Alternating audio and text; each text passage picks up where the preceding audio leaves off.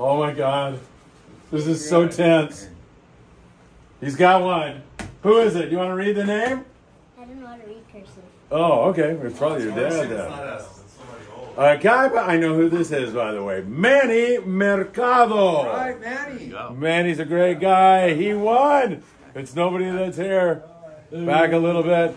Manny Mercado is the winner. Sebastian, your father is angry with you out there. You should have picked the right one. Hey, dude. Thanks, man. Appreciate it. All right. Hey, thanks, everybody. Manny Mercado, who's a great guy, supports us in a lot of these things. And Sebastian drew the Manny Mercado. We'll give him a call right away. Thank you, Sebastian. Thank you, Matt. Thanks, everybody. We love it. See you Wednesday. How's that? Todd Woods, everybody. Todd, thanks again.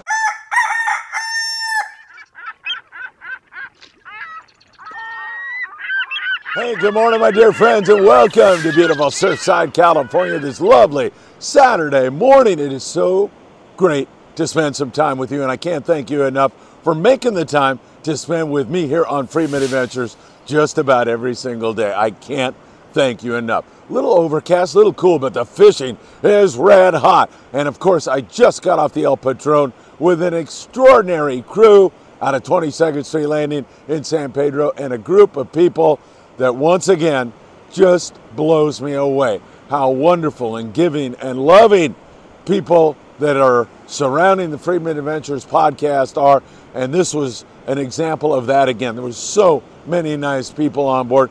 I can't mention individuals because I'll leave somebody out, and every single person on that trip, it was just another example of how great you all are. I guess one I'm going to mention, Sebastian.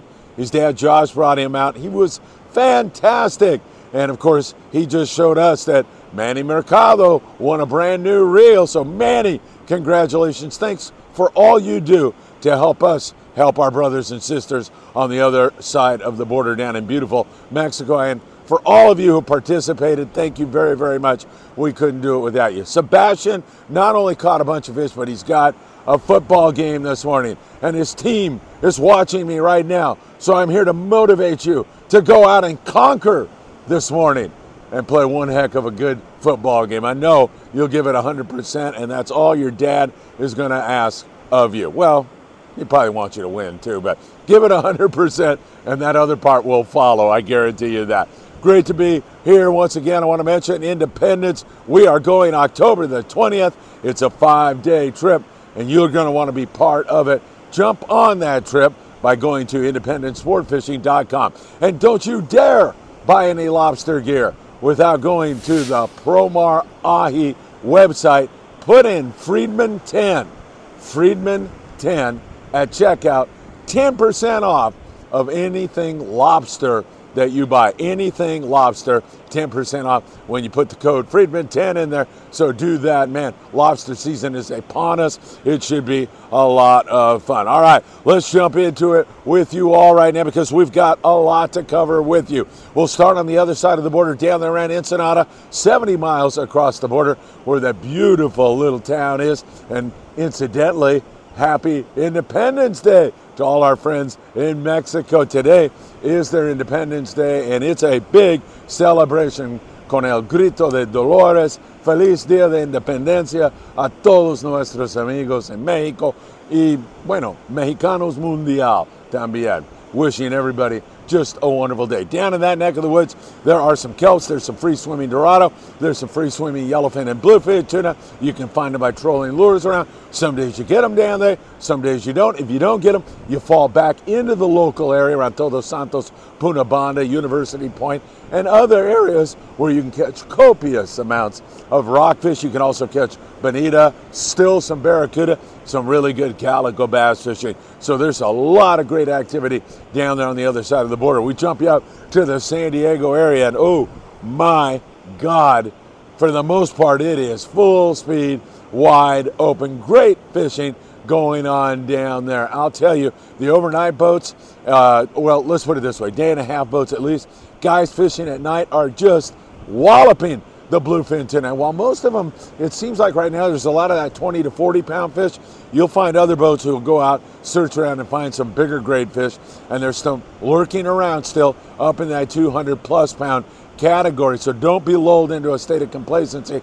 If you're fishing at night and you're fishing with the heavier jigs, 300 to 400 gram jigs, sometimes they want to bite the 250s, but when you're doing that, fish the heavy line, nothing less than 100, 200 pound leader material.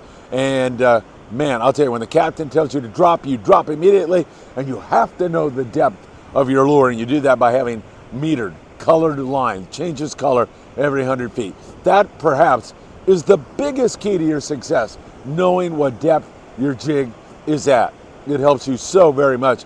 Keep that in mind. I know that will help you a great deal. There was some great nighttime fishing going on last night. Several boats turning in limits of bluefin tuna as the daytime bite is also on. And it stretches from San Diego right on up here to San Pedro. There are fish in our local waters. They're starting to bite. Some of these guys are on that.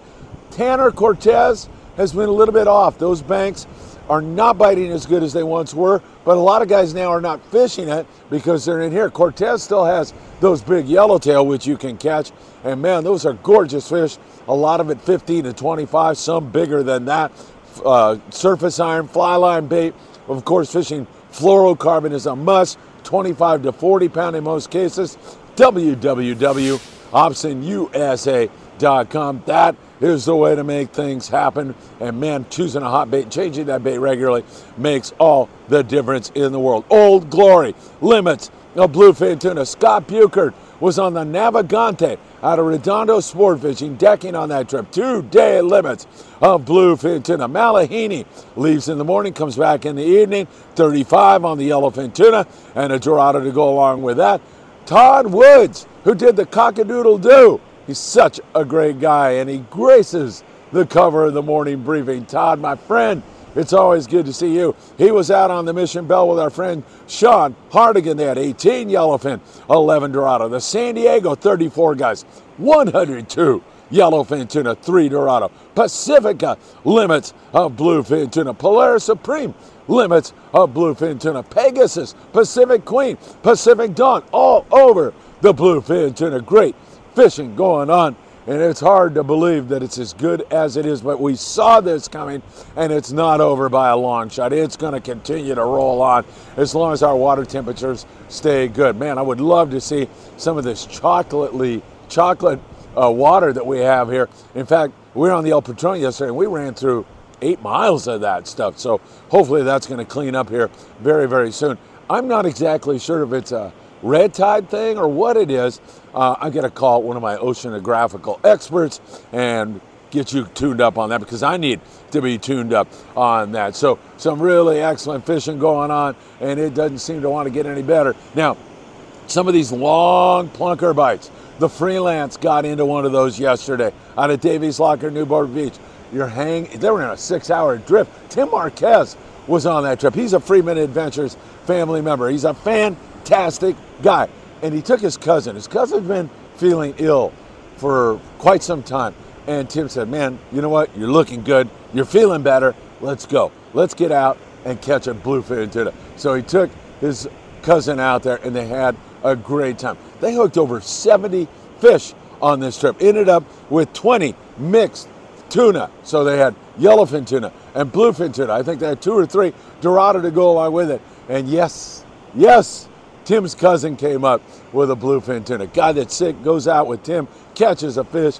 How can it get any better than that? Great trip on the Freelance, man. They hooked so many fish. And once again, when you're in those long plunker bites, that's when choosing a hot bait really pays off. That's when even dropping down to 20-pound fluorocarbon will really help you get it done. Great trip there. Enterprise got into a 2-hour drift, hooked 26 bluefin, ended up with 6 fish. So there are opportunities right now. I surmise, being a weekend, that it's going to be tough. There's going to be a lot of boat pressure on it, but we'll get back to the weekdays, and the weather is going to be great next week, and I think guys will conk at it. Who knows? They may get into it today and wallop those fish. They're acting more and more like they really want to chew, and that is great news. So some great local tuna fishing Dana Wharf boats in on it, Oceanside boats in on it. As I mentioned, if some of these guys here in the San Pedro area want to run down there, they can do that. I don't think that the light switch is on quite enough to do it because, I mean, seriously, you go down there and let's say you end up with 6 bluefin tuna. There's a lot of people that didn't get a bite or didn't get the opportunity to catch a fish. So it's something that is emerging, and I think we're almost there. Certainly that freelance trip, everybody had an opportunity. And there are other boats that got in on it. And I don't even mention all the private boaters that are having such great success right now and having so much fun. So there is some really great fishing going on up and down the coast, and hopefully we'll see even more bluefin up there out of the Channel Islands. They're still bouncing around up there. We're keeping our eyes on that very closely for you. We'll get to the islands now. Coronado Islands, not many guys fishing it. Offshore is too good. San Clemente Island, same thing. Offshore is too good now. There's a few yellows, a little bit of calico bass there. Catalina Island, we were there yesterday on the El Patron, and it was nothing wide open, but man, it sure was fun. I don't know if it was the opportunity for a big bass in the weeds. I don't know if it was that beautiful, picturesque island.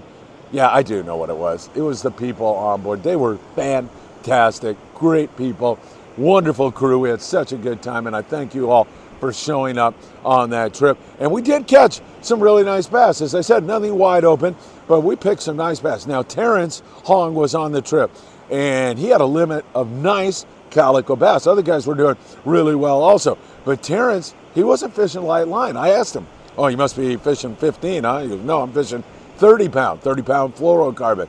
And all he was doing was making a little bit longer cast right in the holes in the kelp. Now that presented the problem of getting that fish out of the kelp once you hooked it. But he hooked a whole bunch and he got most out. He did really, really good. So once again, a lot of guys were trying to fish the lip of the kelp or weren't able to make that long cast, and they weren't getting the bites. But when you cast it back behind the kelp in a hole, wham, you got bit. In fact, Dan Lightfoot, same thing. Dan said, man, when I started throwing into the holes, I threw in there 5 times and got bit every single time. That was a lot of fun. Caught a little bit of rockfish and some sheep's head to go along with it on an absolutely pristine and gorgeous day. El Patron, you should get on board. That crew is fantastic. Will, the captain, fantastic. Chauncey on deck. Can't be any more entertained than you will be with Chauncey. He's a great guy. And Jaime down in the galley putting out some good carnivore food for yours truly. A lot of fun on board that trip. All right, and then Channel Islands, tons of rockfish up there on the Coral Sea out of Santa Barbara. Limits of lingcod and all kinds of other rockfish to go along with it. 25 guys, 50 nice lings. So nothing wrong with that. On the coast, fishing locally, as I said, this is becoming more and more of a thing. A shot at some tuna. San Diego, good calico fishing, rockfish. Same thing pretty much up and down the coast. A little bit of bass here and there. LA Orange County based boats, not much on the rockfish because of this off-color water, but I'm sorry, not much on the bass because of the off-color water, but they're able to limit you out on rockfish and then go look at tuna. What the heck is wrong with that, man? And then out there in the Santa Monica Bay, good rock fishing up there. And the Island Spirit, Ventura Harbor sport fishing. Cody Rogers, good morning, Cody. It's always good to see you. Good bottom fishing, lots of whitefish, rockfish, that kind of thing going on up there in that neck of the woods. I love what they are doing up there at Ventura Harbor sport fishing. Customer service is way up here, and the fishing's pretty darn good on a regular basis. 805-676-3474. In the surf, there's more and more corvina. Some of this water has cleaned up. Sand crabs, light line, little trout rod, and you're rocking and rolling. You can throw a chrome crocodile 3/4 ounce and catch all kinds of yellowfin croaker in here. And of course, with all of your bait and all of the tackle you'll need for the surf and tuna and everything else, your surf fishing headquarters, Big Fish Bait and Tackle, about a 15-minute walk down to the corner of Pacific Coast Highway and Seal Beach Boulevard.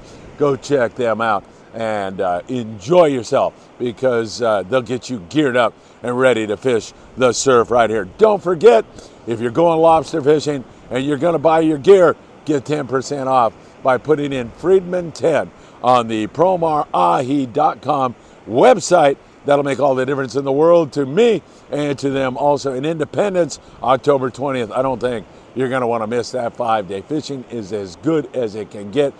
Great boat, great crew, great food, great fishing, with Friedman Adventures. I'll be there to film the entire adventure. It is going to be fun. Go to independentsportfishing.com and sign up for our October 20th departure trip. All right, my friends, really good meeting you all yesterday. The El Patron, congratulations.